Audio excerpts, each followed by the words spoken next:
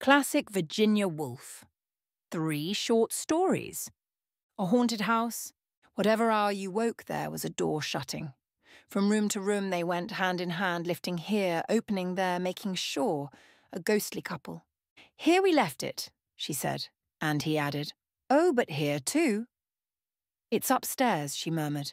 And in the garden, he whispered. Quietly, they said, or we shall wake them. But it wasn't that you woke us. Oh, no. They're looking for it, they're drawing the curtain, one might say, and so read on a page or two. Now they've found it, one would be certain, stopping the pencil on the margin. And then, tired of reading, one might rise and see for oneself. The house all empty, the doors standing open, only the wood pigeons bubbling with content and the hum of the threshing machine sounding from the farm. What did I come in here for? What did I want to find? My hands were empty. Perhaps it's upstairs, then.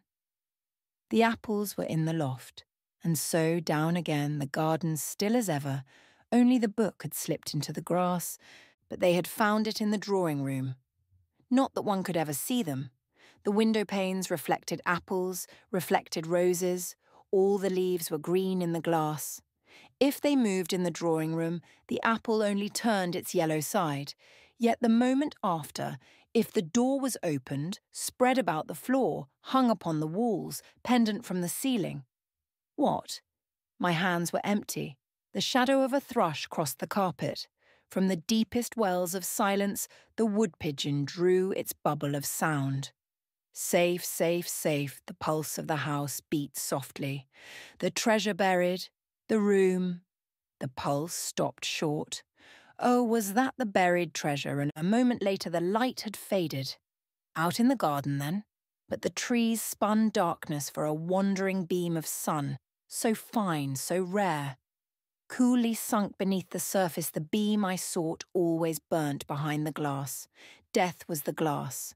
Death was between us, coming to the woman first hundreds of years ago, leaving the house, sealing all the windows, the rooms were darkened.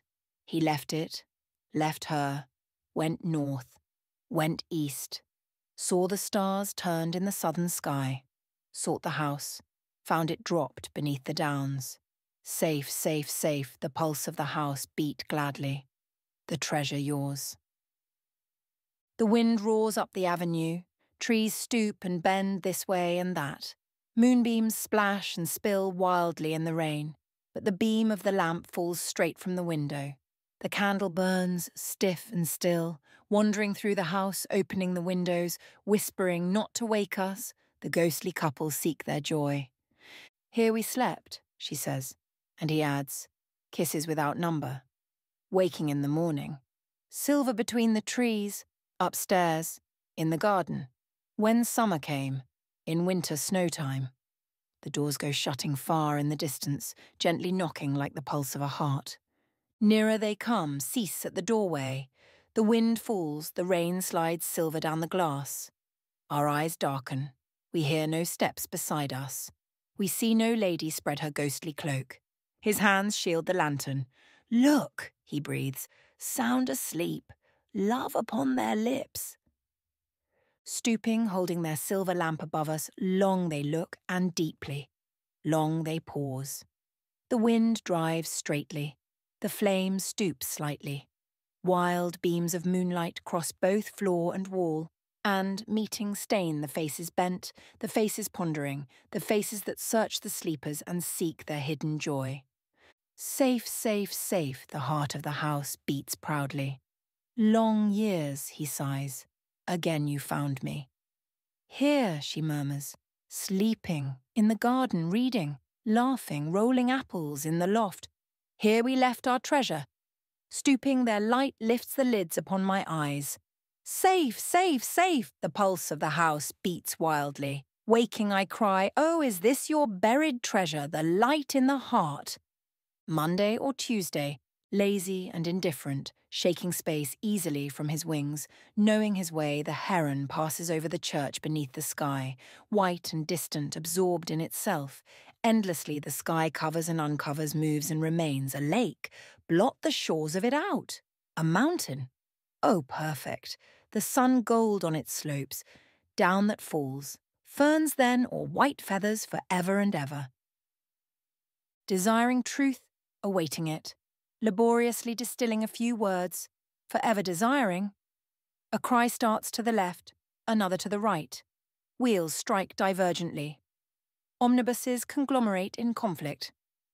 Forever desiring, the clock asseverates with 12 distinct strokes that it is midday, light sheds gold scales, children swarm, forever desiring truth. Red is the dome, coins hang on the trees, smoke trails from the chimneys, bark, shout, cry, iron for sale. And truth? Radiating to a point men's feet and women's feet, black or gold encrusted. This foggy weather, sugar, no thank you, the commonwealth of the future, the firelight darting and making the room red, save for the black figures and their bright eyes, while outside a van discharges, Miss Thingamy drinks tea at her desk and plate glass preserves fur coats. Flaunted leaf light drifting at corners, blown across the wheels, silver splashed, home or not home. Gathered, scattered, squandered in separate scales, swept up, down, torn, sunk, assembled, and truth? Now to recollect by the fireside on the white square of marble. From ivory depths, words rising shed their blackness, blossom and penetrate, fallen the book, in the flame, in the smoke, in the momentary sparks, or now voyaging, the marble square pendant, minarets beneath, and the Indian seas, while space rushes blue and stars glint. Truth, content with closeness. Lazy and indifferent, the heron returns, the sky veils her stars, then bears them. An unwritten novel. Such an expression of unhappiness was enough by itself to make one's eyes slide above the paper's edge to the poor woman's face. Insignificant without that look, almost a symbol of human destiny with it. Life's what you see in people's eyes. Life's what they learn, and, having learnt it, never, though they seek to hide it, cease to be aware of. What? That life's like that, it seems. 5 faces opposite.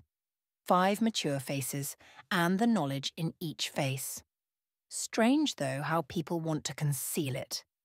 Marks of reticence are on all those faces, lips shut, eyes shaded, each one of the 5 doing something to hide or stultify his knowledge.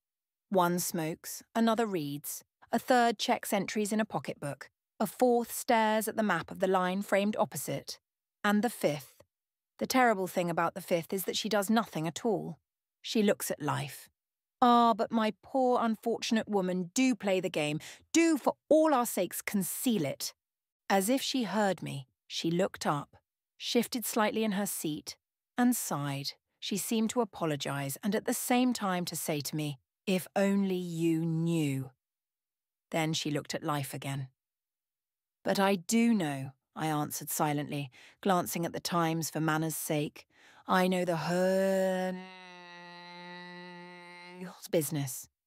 Peace between Germany and the Allied powers was yesterday officially ushered in at Paris. Signor Nitti, the Italian Prime Minister, a passenger train at Doncaster was in collision with a goods train. We all know, the Times knows, but we pretend we don't. My eyes had once more crept over the paper's rim. She shuddered, twitched her arm queerly to the middle of her back and shook her head. Again I dipped into my great reservoir of life. Take what you like, I continued. Births, deaths, marriages, court circular, the habits of birds, Leonardo da Vinci, the Sandhills murder, high wages and the cost of living. Oh, take what you like, I repeated. It's all in the Times. Again, with infinite weariness, she moved her head from side to side until, like a top exhausted with spinning, it settled on her neck. The Times was no protection against such sorrow as hers, but other human beings forbade intercourse. The best thing to do against life was to fold the paper so that it made a perfect square, crisp, thick, impervious, even to life. This done, I glanced up quickly, armed with a shield of my own. She pierced through my shield. She gazed into my eyes, as if searching any sediment of courage at the depths of them. and damping it to clay. Her twitch alone denied all hope, discounted all illusion. So we rattled through Surrey and across the border into Sussex. But with my eyes upon life, I did not see that the other travellers had left, one by one, till save for the man who read, we were alone together. Here was Three Bridges Station. We drew slowly down the platform and stopped. Was he going to leave us? I prayed both ways. I prayed last that he might stay. At that instant he roused himself, crumpled his paper contemptuously like a thing done with, burst open the door and left us alone. The unhappy woman, leaning a little forward, palely and colourlessly addressed me, talked of stations and holidays, of brothers at Eastbourne, and the time of year, which was, I forget now, early or late. But at last, looking from the window and seeing, I knew. Only life, she breathed. Staying away. That's the drawback of it. Ah, now we approach the catastrophe. My sister-in-law. The bitterness of her tone was like lemon on cold steel. And speaking not to me, but to herself, she muttered, "Nonsense," she would say. "That's what they all say." And while she spoke, she fidgeted as though the skin on her back were as a plucked fowl's in a poulterer's shop window. "Oh, that cow!" She broke off nervously, as though the great wooden cow in the meadow had shocked her and saved her from some indiscretion. Then she shuddered, and then she made the awkward, angular movement that I had seen before, as if, after the spasm, some spot between the shoulders burnt or itched. Then again she looked the most unhappy woman in the world, and I once more reproached her, though not with the same conviction, for if there were a reason, and if I knew the reason, the stigma was removed from life. "Sisters-in-law," I said. Her lips pursed as if to spit venom at the word. Pursed they remained. All she did was to take her glove and rub hard at a spot on the window-pane. She rubbed as if she would rub something out forever, some stain, some indelible contamination. Indeed, the spot remained for all her rubbing, and back she sank with the shudder and the clutch of the arm I had come to expect. Something impelled me to take my glove and rub my window. There, too, was a little speck on the glass. For all my rubbing it remained, and then the spasm went through me. I crooked my arm and plucked at the middle of my back. My skin, too, felt like the damp chicken's skin in the poulterer's shop window. One spot between the shoulders itched and irritated, felt clammy, felt raw. Could I reach it? Surreptitiously I tried. She saw me. A smile of infinite irony, infinite sorrow, flitted and faded from her face. But she had communicated, shared her secret. Past her poison she would speak no more. Leaning back in my corner, shielding my eyes from her eyes, seeing only the slopes and hollows, greys and purples of the winter's landscape, I read her message, deciphered her secret, reading it beneath her gaze. Hilda's the sister-in-law. Hilda? Hilda? Hilda Marsh. Hilda the blooming, the full-bosomed, the matronly. Hilda stands at the door as the cab draws up, holding a coin. Poor Minnie, more of a grasshopper than ever, old cloak she had last year. Well, well, with 2 children these days one can't do more. No, Minnie, I've got it. Here you are, cabby. None of your ways with me. Come in, Minnie. Oh, I could carry you, let alone your basket. So they go into the dining room. Aren't Minnie children? Slowly the knives and forks sink from the upright. Down they get, Bob and Barbara, hold out hands stiffly, back again to their chairs, staring between the resumed mouthfuls. But this will skip. Ornaments, curtains, trefoil china plate, yellow oblongs of cheese, white squares of biscuit. Skip! Oh, but wait. Halfway through luncheon one of those shivers. Bob stares at her, spoon in mouth. Get on with your pudding, Bob. But Hilda disapproves. Why should she twitch? Skip, skip, till we reach the landing on the upper floor, stairs brass-bound, linoleum worn, oh yes, little bedroom, looking out over the roofs of Eastbourne, zigzagging roofs like the spines of caterpillars, this way, that way, striped red and yellow with blue-black slating. Now, Minnie. The door's shut. Hilda heavily descends to the basement. You unstrap the straps of your basket, lay on the bed a meagre nightgown, stand side by side furred felt slippers. The looking glass? No, you avoid the looking glass. Some methodical disposition of hat pins. Perhaps the shell box has something in it. You shake it. It's the pearl stud there was last year, that's all. And then the sniff, the sigh, the sitting by the window. 3 o'clock on a December afternoon, the rain drizzling, one light low in the skylight of a drapery emporium, another high in a servant's bedroom. This one goes out. That gives her nothing to look at. A moment's blankness, then. What are you thinking? Let me peep across at her opposite. She's asleep or pretending it, so what would she think about sitting at the window at 3 o'clock in the afternoon? Health, money, bills. Her God. Yes, sitting on the very edge of the chair looking over the roofs of Eastbourne, Minnie Marsh prays to gods. That's all very well, and she may rub the pane too, as though to see God better. But what God does she see? Who's the God of Minnie Marsh, the God of the back streets of Eastbourne, the God of 3 o'clock in the afternoon? I too see roofs, I see sky. But oh dear, this seeing of gods. More like President Kruger than Prince Albert, that's the best I can do for him. And I see him on a chair, in a black frock coat, not so very high up either.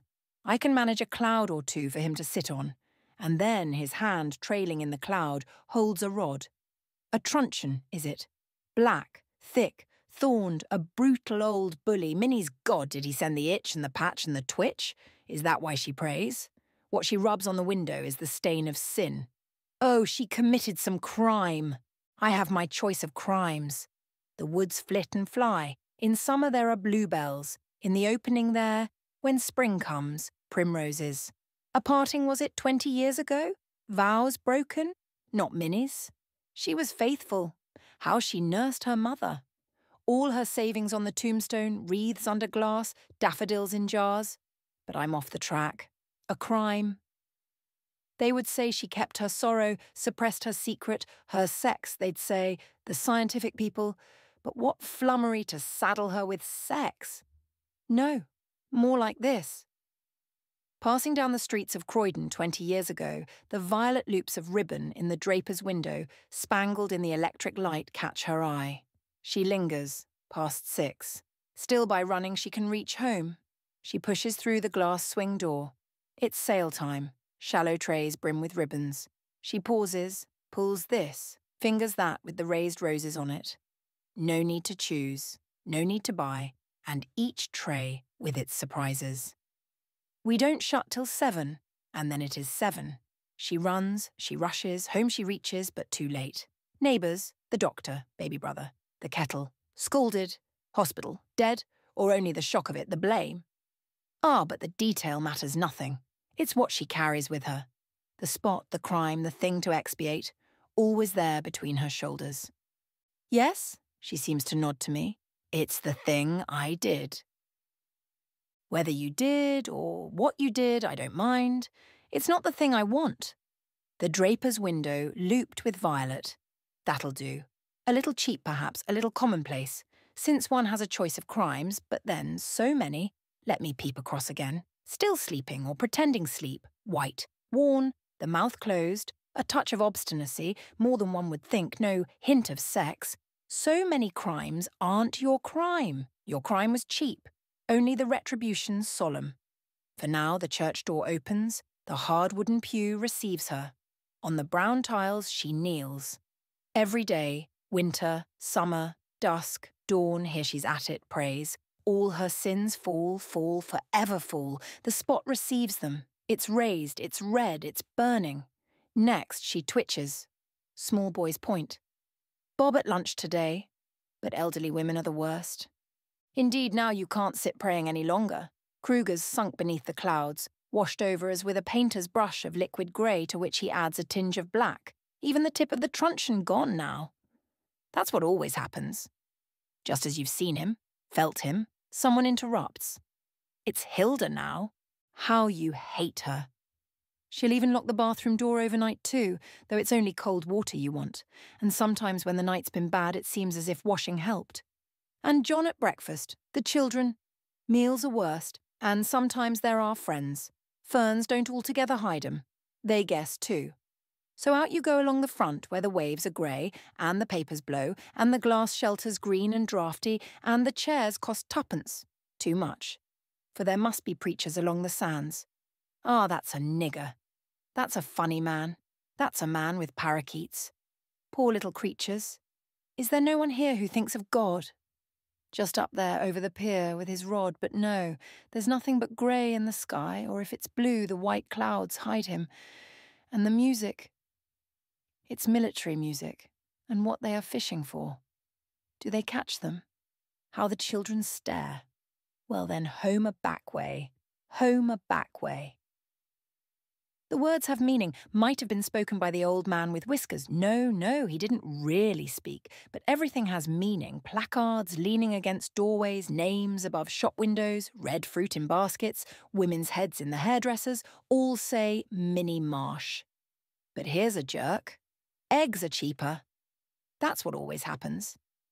I was heading her over the waterfall, straight for madness, when, like a flock of dream sheep, she turns t'other way and runs between my fingers. Eggs are cheaper, tethered to the shores of the world, none of the crimes, sorrows, rhapsodies or insanities for poor Minnie Marsh. Never late for luncheon, never caught in a storm without a mackintosh, never utterly unconscious of the cheapness of eggs. So she reaches home, scrapes her boots. Have I read you right? But the human face at the top of the fullest sheet of print holds more, withholds more. Now, eyes open, she looks out. And in the human eye, how do you define it? There's a break, a division, so that when you've grasped the stem, the butterfly's off, the moth that hangs in the evening over the yellow flower, move, raise your hand off high, away. I won't raise my hand. Hang still then, quiver, life, soul, spirit, whatever you are of Minnie Marsh. I too, on my flower. The hawk, over the down, alone, or what were the worth of life?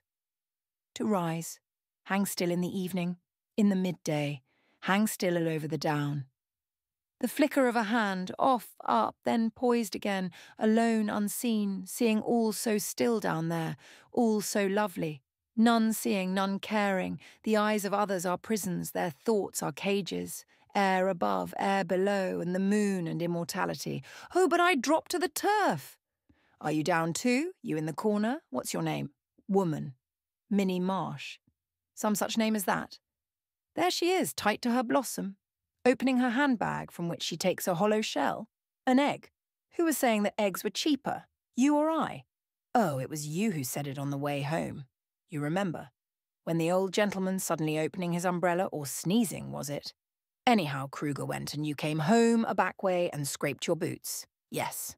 And now you lay across your knees a pocket handkerchief into which drop little angular fragments of eggshell, fragments of a map, a puzzle. I wish I could piece them together, if you would only sit still. She's moved her knees, the map's in bits again. Down the slopes of the Andes, the white blocks of marble go bounding and hurtling, crushing to death a whole troop of Spanish muleteers, with their convoy, Drake's booty, gold and silver. But to return. To what? To where? She opened the door, and putting her umbrella in the stand.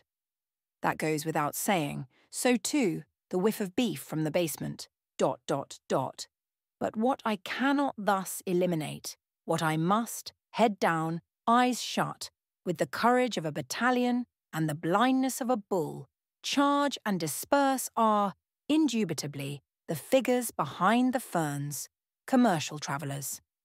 There I've hidden them all this time in the hope that somehow they'd disappear, or better still, emerge, as indeed they must, if the story's to go on gathering richness and rotundity, destiny and tragedy, as stories should, rolling along with it two, if not three, commercial travellers, and a whole grove of aspidistra. The fronds of the aspidistra only partly concealed the commercial traveller. Rhododendrons would conceal him utterly, and into the bargain give me my fling of red and white, for which I starve and strive. But rhododendrons in Eastbourne, in December, on the Marsh's table. No, I dare not. It's all a matter of crusts and cruets, frills and ferns. Perhaps there'll be a moment later by the sea. Moreover, I feel, pleasantly pricking through the green fretwork and over the glacis of cut glass, a desire to peer and peep at the man opposite, one's as much as I can manage. James Moggridge, is it? Whom the Marshes call Jimmy. Minnie, you must promise not to twitch till I've got this straight. James Moggridge travels in, shall we say, buttons. But the time's not come for bringing them in. The big and the little on the long cards, some peacock-eyed, others dull gold, cairngorms some and others coral sprays. But I say the time's not come. He travels and on Thursdays, his Eastbourne day, takes his meals with the Marshes. His red face, his little steady eyes. By no means. Altogether commonplace. His enormous appetite. That's safe. He won't look at Minnie till the bread's swamped the gravy dry. Napkin tucked diamond-wise. But this is primitive, and, whatever it may do the reader, don't take me in. Let's dodge to the Moggridge household. Set that in motion. Well, the family boots are mended on Sundays by James himself. He reads truth. But his passion, roses, and his wife, a retired hospital nurse. Interesting, for God's sake, let me have one woman with a name I like. But no, she's of the unborn children of the mind, illicit, none the less loved, like my rhododendrons. How many die in every novel that's written? The best, the dearest, while Moggridge lives. It's life's fault. Here's Minnie eating her egg at the moment opposite, and at t'other end of the line, are we past Lewis? There must be Jimmy, or what's her twitch for? There must be Moggridge. Life's fault. Life imposes her laws, life blocks the way, life's behind the fern, life's the tyrant. Oh, but not the bully. No, for I assure you I come willingly. I come wooed by heaven knows what compulsion across ferns and cruets, tables splashed and bottles smeared. I come irresistibly to lodge myself somewhere on the firm flesh, in the robust spine, wherever I can penetrate or find foothold on the person, in the soul of Moggridge the man. The enormous stability of the fabric, the spine tough as whalebone, straight as oak tree, the ribs radiating branches, the flesh taut tarpaulin, the red hollows, the suck and regurgitation of the heart, while from above meat falls in brown cubes and beer gushes to be churned to blood agains. And so we reach the eyes. Behind the aspidistra they see something. Black, white, dismal. Now the plate again. Behind the aspidistra they see elderly woman. Marsh's sister Hilda's more my sort. The tablecloth now. Marsh would know what's wrong with Morris's. Talk that over. Cheese has come, the plate again. Turn it round, the enormous fingers, now the woman opposite. Marsh's sister, not a bit like Marsh. Wretched elderly female. You should feed your hens. God's truth, what set her twitching, not what I said. Dear, dear, dear, these elderly women. Dear, dear. Yes, Minnie, I know you've twitched, but one moment. James Moggridge. Dear, dear, dear, how beautiful the sound is. Like the knock of a mallet on seasoned timber. Like the throb of the heart of an ancient whaler when the seas press thick and the green is clouded. Dear, dear, what a passing bell for the souls of the fretful to soothe them and solace them, lap them in linen, saying, so long, good luck to you. And then, what's your pleasure? For though Moggridge would pluck his rose for her, that's done, that's over. Now what's the next thing? Madam, you'll miss your train, for they don't linger. That's the man's way. That's the sound that reverberates. That's St. Paul's and the motor omnibuses, but we're brushing the crumbs off. Oh, Moggridge, you won't stay. You must be off. Are you driving through Eastbourne this afternoon in one of those little carriages? Are you man who's walled up in green cardboard boxes and sometimes has the blinds down, and sometimes sits so solemn staring like a sphinx, and always there's a look of the sepulchral? Something of the undertaker, the coffin, and the dusk about horse and driver. Do tell me. But the door's slammed. We shall never meet again. Moggridge. Farewell. Yes, yes, I'm coming. Right up to the top of the house. One moment I'll linger. How the mud goes round in the mind, what a swirl these monsters leave, the waters rocking, the weeds waving and green here, black there, striking to the sun till by degrees the atoms reassemble, the deposit sifts itself, and again through the eyes one sees clear and still, and there comes to the lips some prayer for the departed, some obsequy for the souls of those one nods to, the people one never meets again. James Moggridge is dead now, gone forever. Well, Minnie, I can face it no longer. If she said that, let me look at her. She is brushing the eggshell into deep declivities. She said it certainly, leaning against the wall of the bedroom and plucking at the little balls which edge the claret-coloured curtain. But when the self speaks to the self, who is speaking? The entombed soul, the spirit driven into the central catacomb. The self that took the veil and left the world, a coward perhaps, yet somehow beautiful as it flits with its lantern restlessly up and down the dark corridors. I can bear it no longer, her spirit says. That man at lunch, Hilda, the children. Oh heavens, her sob. It's the spirit wailing its destiny, the spirit driven hither, thither, lodging on the diminishing carpets, meagre footholds, shrunken shreds of all the vanishing universe, love, life, faith, husband, children, I know not what splendours and pageantries glimpsed in girlhood. Not for me, not for me. But then the muffins, the bald elderly dog, bead mats I should fancy, and the consolation of underlinen. If Minnie Marsh were run over and taken to hospital, nurses and doctors themselves would exclaim, there's the vista and the vision, there's the distance, the blue blot at the end of the avenue, while, after all, the tea is rich, the muffin hot, and the dog.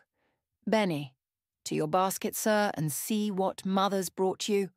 So, taking the glove with the worn thumb, defying once more the encroaching demon of what's called going in holes, you renew the fortifications, threading the grey wool, running it in and out, across and over, spinning a web through which God himself, hush, don't think of God, how firm the stitches are. You must be proud of your darning. Let nothing disturb her. Let the light fall gently and the clouds show an inner vest of the first green leaf. Let the sparrow perch on the twig and shake the raindrop hanging to the twig's elbow. Why look up? Was it a sound, a thought? Oh, heavens, back again to the thing you did. The plate glass with the violet loops. But Hilda will come. Ignominies, humiliations, oh, close the breach. Having mended her glove, Minnie Marsh lays it in the drawer. She shuts the drawer with decision. I catch sight of her face in the glass. Lips are pursed, chin held high. Next, she laces her shoes.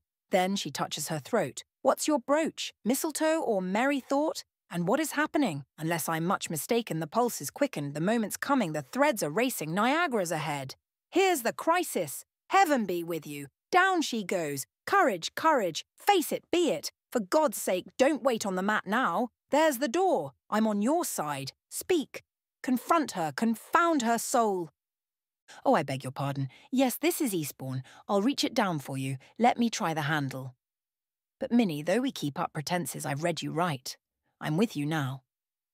That's all your luggage? Much obliged, I'm sure. But why do you look about you? Hilda don't come to the station, nor John, and Moggridge is driving at the far side of Eastbourne. I'll wait by my bag, ma'am. That's safest. He said he'd meet me. Oh, there he is. That's my son. So they walk off together. Well, but I'm confounded. Surely, Minnie, you know better. A strange young man. Stop.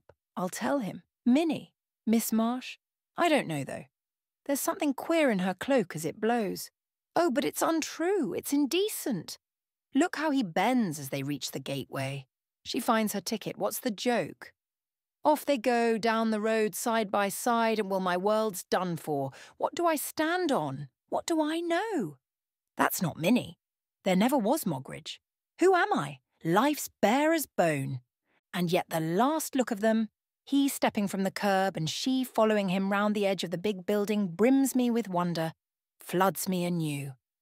Mysterious figures, mother and son. Who are you? Why do you walk down the street? Where tonight will you sleep? And then tomorrow, oh, how it whirls and surges, floats me afresh. I start after them. People drive this way and that. The white light splutters and pours. Plate glass windows, carnations, chrysanthemums, ivy in dark gardens, milk carts at the door.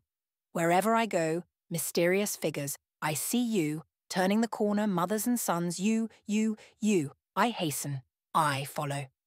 This, I fancy, must be the sea. Grey is the landscape, dim as ashes. The water murmurs and moves. If I fall on my knees, if I go through the ritual, the ancient antics, it's you. Unknown figures, you I adore. If I open my arms, it's you I embrace, you I draw to me, adorable world.